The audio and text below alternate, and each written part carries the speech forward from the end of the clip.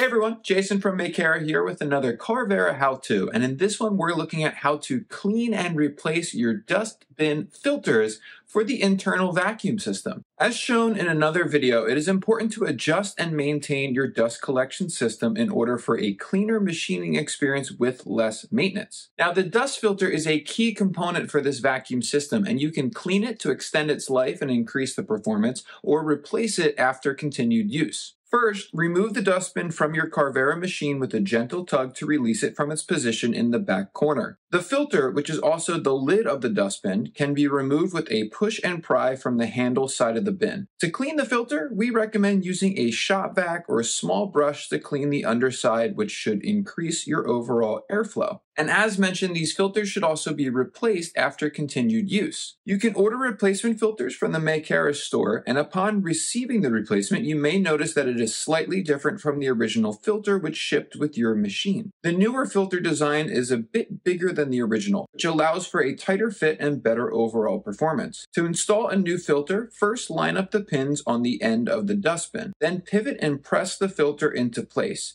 This may take a large amount of force to snap the filter in place. And that's all there is to it. Of course, please don't forget to subscribe and check out the Makera channel for more how-tos and guides.